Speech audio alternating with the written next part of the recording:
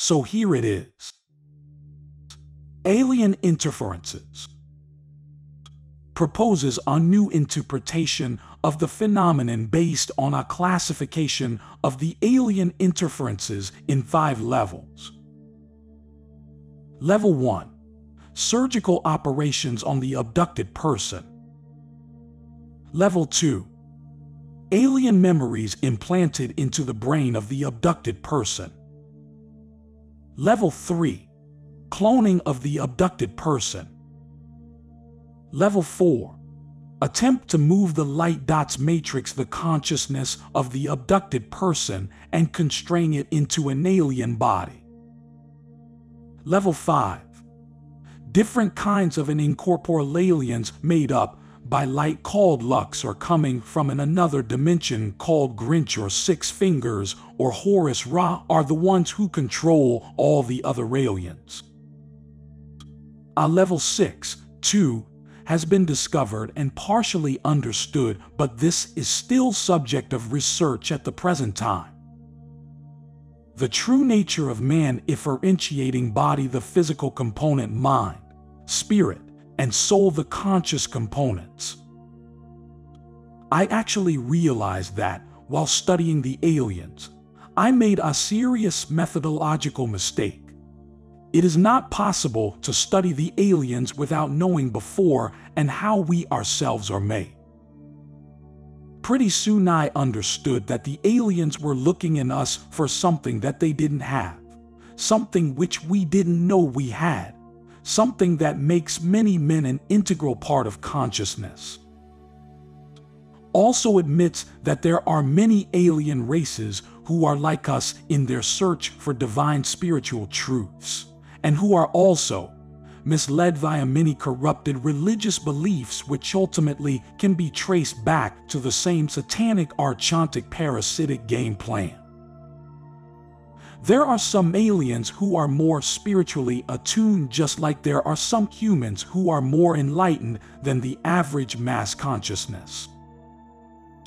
It is not a black and white picture, but there are some basic truths which are being kept secret from the masses. The most guarded secrets behind the aliens, New World Order agenda, and the parasitic archontic game plan revolves around the combination of satanic psychic vampirism and high technology. This high technology has also been referred to as black metatechnology because it combines elements of ritual black magic, nanotechnology, mind control, genetic manipulation, and alien implant technology. Truly a soul-oppressing combination and, in my view, a great threat to humanity. Unless, of course, we wake up and start taking responsibility for our own freedom. Somebody aliens and the creators of the aliens under the motto Divide et Impera has broke the consciousness into 3 parts. The mind more similar to the conscious mind. The spirit to the subconscious mind. The soul more similar to the unconscious mind. 2 in the case of the abductees. These 3 consciousnesses do not know each other, do not talk to each other, and often they don't even know who they are and why they are here.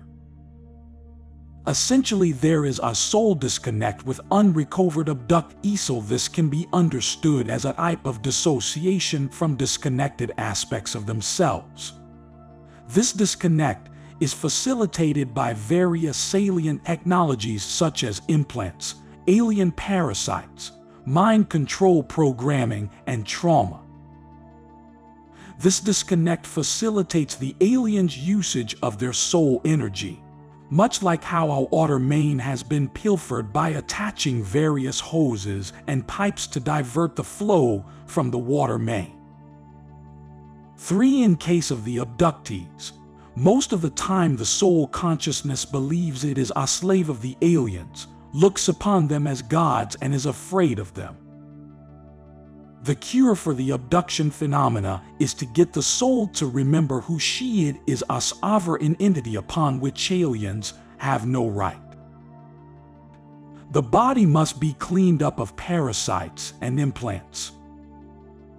Soul, mind, and spirit have to know each other, and they have to unify into one single and sovereign consciousness.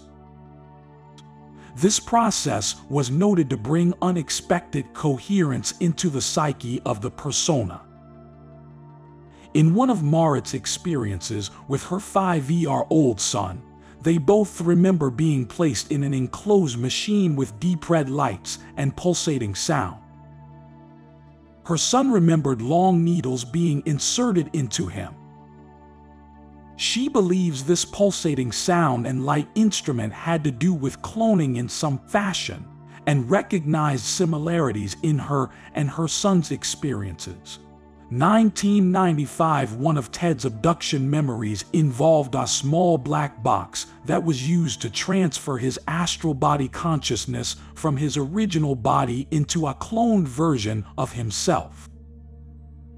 Marit told me that one of the reasons they use the black box is so that the human spirit consciousness does not disperse and go elsewhere, and instead is trapped and directed into clone bodies or stored until transferred to where the aliens want to place the astral body consciousness.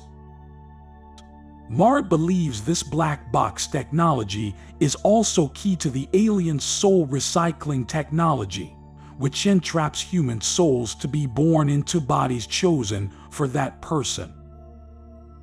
I corresponded with Dorica Manu, colleague of Dr. Corrado Malanga, regarding the Horus Rhyntidy.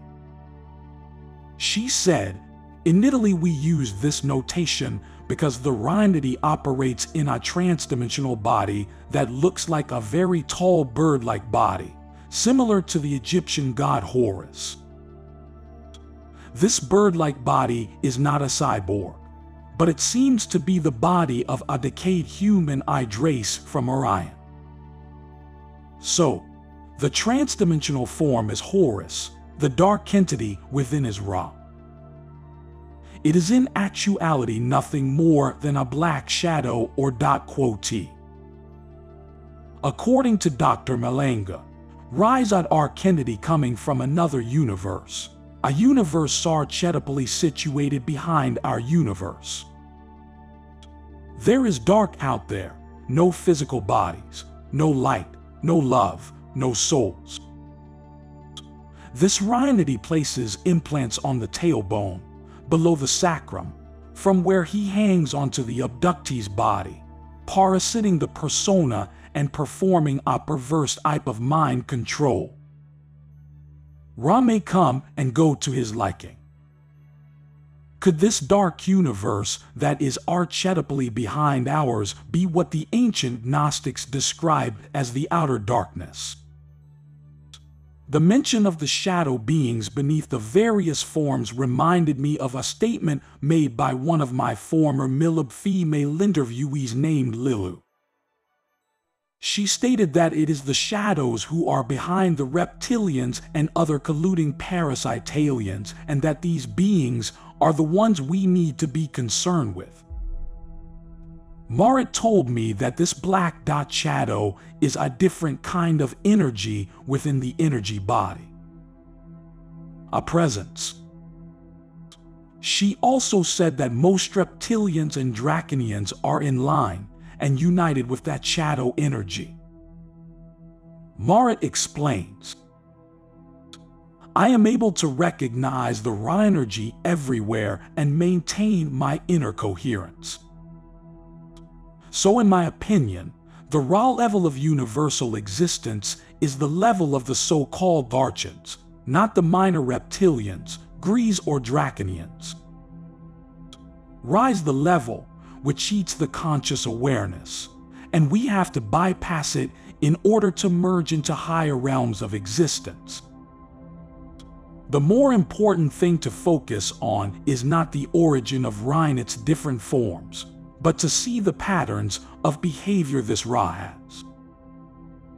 It truly enslaves.